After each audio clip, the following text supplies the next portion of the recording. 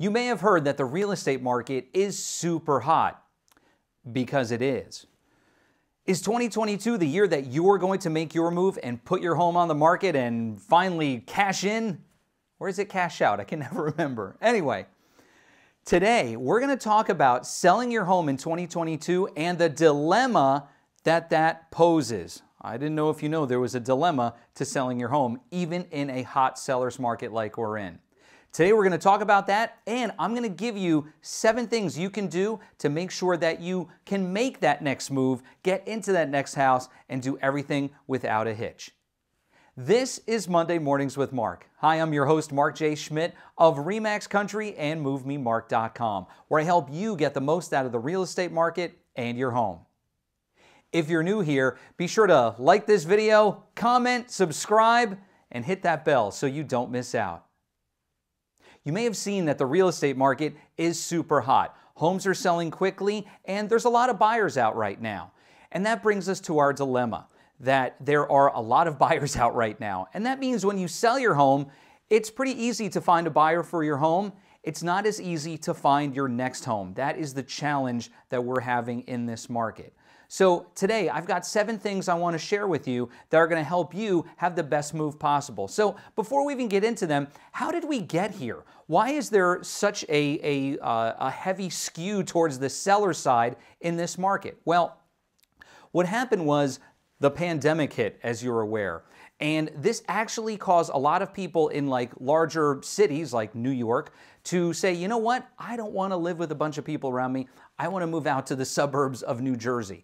So they all came out to New Jersey, and the challenge was that we had all these buyers come down from New York. We also had buyers here in New Jersey who wanted to buy a home. And then we also had homeowners who said, gee, you know what, this pandemic hit, there's a lot of uncertainty. I'm not sure I want to sell my home just yet. So homes that normally would have gone on the market did not go on the market. That's why we have such an imbalance of buyers to sellers.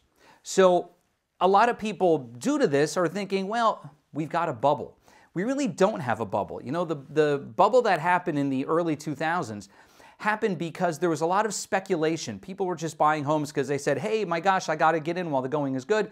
And there were a lot of loans made to people who probably shouldn't have gotten loans. Lending standards were a lot more lax back then. Now we have much tighter lending standards. Right now we're seeing a lot more people putting good amounts of money down on homes instead of buying with like, you know, zero money down or very, very low down payments. And you know, the other thing is that we actually do have supply and demand. This is just a tremendous amount of demand in the market and not enough supply. So I don't see this as a bubble. So that's good. You know, it's going to keep home prices, you know, kind of firm. The air might come out of the market a little bit, but I don't see a crash that would be associated with a bubble. Now, that being said, with such an imbalance in the market, what can you do to make sure that you have a successful move and you're able to sell your home, get the most you can for it, and then get into your next home? Now, the first thing you want to do, and it's always the first thing you want to do, is you want to speak to a lender and get pre-approved for a mortgage. Now, notice I said pre-approved. I didn't say get pre-qualified. There's a difference between a pre-qualification and a pre-approval. A pre-qualification is where you talk to a lender and basically they run your credit, they find out what your credit score is, and then maybe you'll tell them how much you earn and what kind of debt you have, but that's about it. They're not doing any of the hard work, which includes you sending in your tax returns, sending in pay stubs, things of that nature, all the documents that they need in order to properly approve you for a mortgage. Now, the benefit to you in actually getting pre-approved is that when you put an offer on a home, that homeowner who's considering your offer is going to see that, wow, this person has actually been fully pre-approved. They've handed in all their documents. It's not just a case of the lender just took your word for how much money you made. You actually proved how much money you make, how much you have in savings, what kind of debt you have, and sometimes you can actually go right through underwriting. My lender, Alfredo Feigelmuller with Prime Lending, he can actually put you right through underwriting so that it's pretty much like having a cash offer. All you need to do is find a house. You are fully approved for that loan.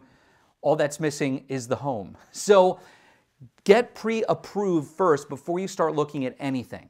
Now, the second thing you want to do is you want to price your home right. Now, you might be wondering, what does that have to do with finding my next home? Well, you want to price your home right because you want to make sure that your home is as attractive as possible to as many buyers as possible.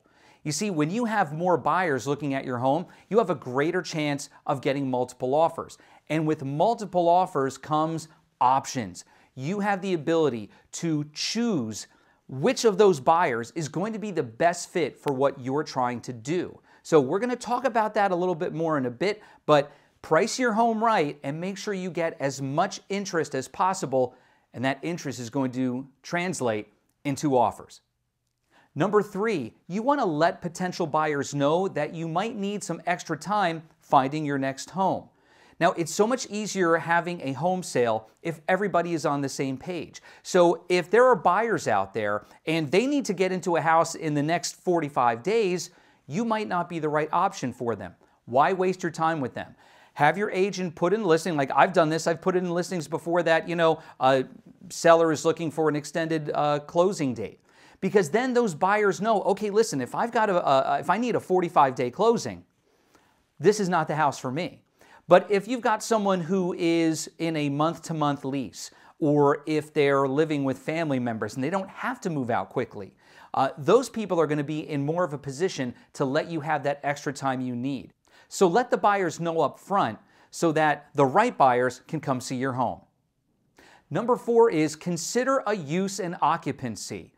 A use and occupancy is where you close on your home, but then the buyer agrees to allow you to stay for a certain amount of time after the closing. So if you need to stay for a month or 2 months, whatever the buyer and you can agree on, get that done up front. Let them know that, hey, I'm willing to close, but I'm going to need to stay for a little while longer to find my next home or even to close on my next home. Now, this doesn't come for free. Basically, you're going to become a renter in the home you just previously owned.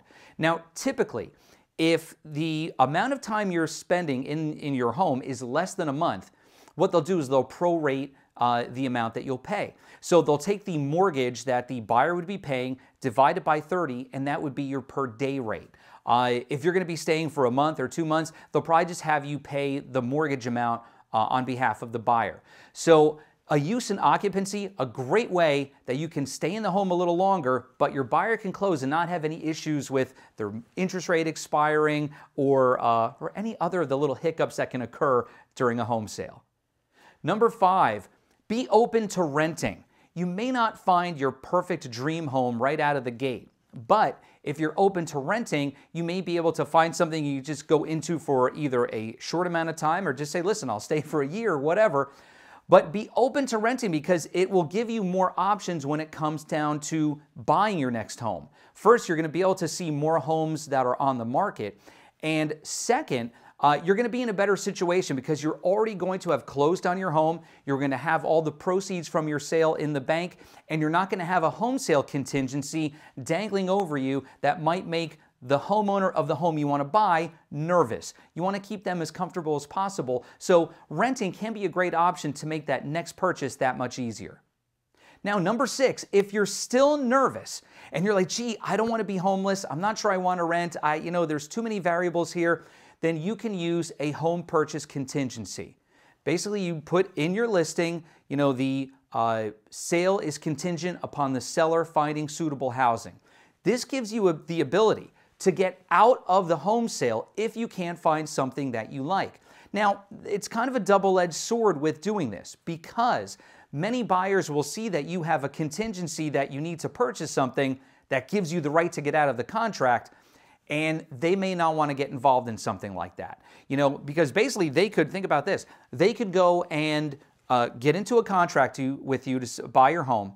They could hire an attorney, they could go through attorney review, have a home inspection, have an appraisal, and then you could say, well, you know what, we can't find the home we want to buy, so we're going to kill the deal. They could be out a lot of money, and that's why those contingencies can make buyers a little nervous. So really my suggestion is only use a home purchase contingency if you really have to or if you're really that nervous.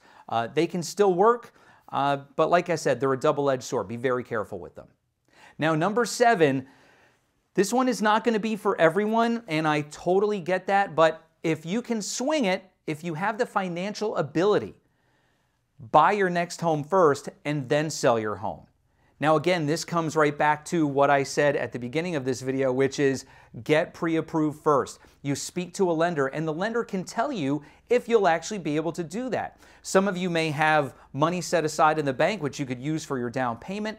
There are other ways that you can get money in terms of, utilizing 401ks and things of that nature. But if you have the ability to buy your next home before you sell, it's definitely a much easier way for you to make your move, because you can then take your time, find the home that's right for you, and then once you close, you could actually have your house completely empty and then put it on the market. It makes things a lot easier. Again, it's not for everyone, but it can be a really good option if you have it available to you. So that's it.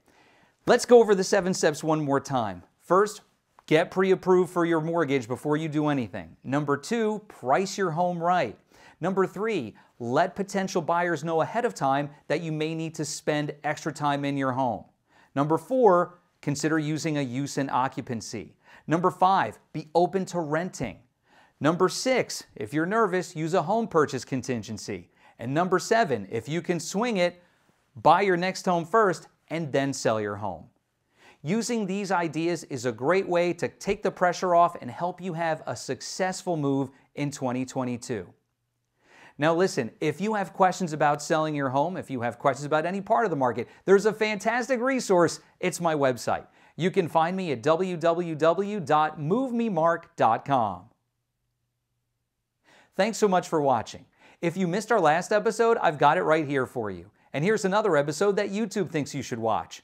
If you haven't subscribed yet, make sure you hit that circle and subscribe so you don't miss out. And I'll see you next time for more Monday Mornings with Mark. You have a great week.